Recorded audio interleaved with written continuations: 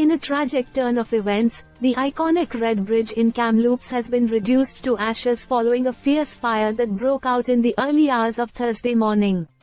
The blaze, which started between 3 o'clock and 3:15 a.m., rapidly engulfed the nearly 90-year-old wooden structure, leading to its collapse into the South Thompson River. The Red Bridge, a vital link connecting the city of Kamloops with the Kamloops Indian Bands Reserve and Industrial Park, has long been a cherished piece of local heritage. Constructed in 1936, it also served as a crucial alternative route to the Yellowhead Highway and the North Thompson district. Its loss is a significant blow to the community, both for its historical value and its functional role in local transportation. Initial reports indicate that the fire started on the north side of the bridge and swiftly spread across the span, completely consuming it within an hour.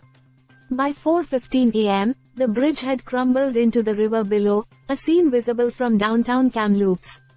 This devastating incident follows a smaller fire earlier in the week that had temporarily closed the bridge while damage assessments were conducted.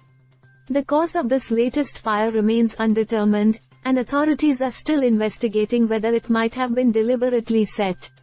The Kamloops Fire Department and other emergency services were on the scene, working to control the situation and prevent further damage. However, the destruction was so extensive that the bridge could not be saved.